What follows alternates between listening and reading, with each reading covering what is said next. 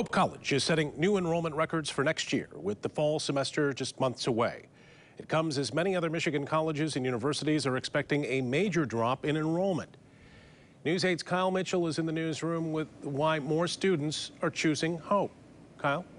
Brian, Hope College received a record number of deposits from incoming freshmen, and administrators expect strong demand to continue.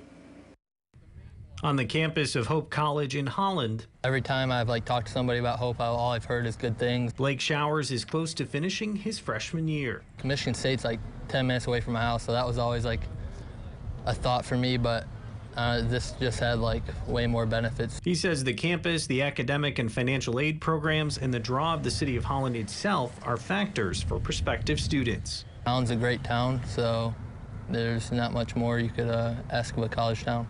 Many other colleges and universities are seeing a drop in enrollment, many pointing to a smaller population of college-age students, students staying close to home, and a hot job market enticing high school graduates directly into the workforce. Hope College saw a 1% increase in total students from the fall of 2020 to the fall of 2021.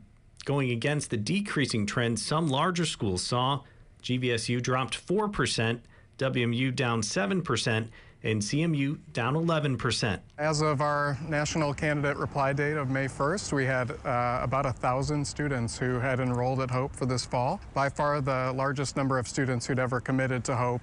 Andrew Myers with the admissions office says the college is working to make programs more affordable with scholarships, and Hope has an even more ambitious long-term goal. Hope Forward, which is a program that one day, when the funds are in place, will provide a tuition-free education to every incoming student.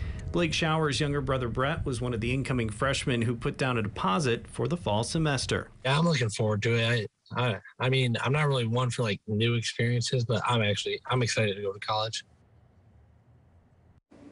The college says the number of students arriving in the fall could drop a little over the summer, but administrators still expect a strong number.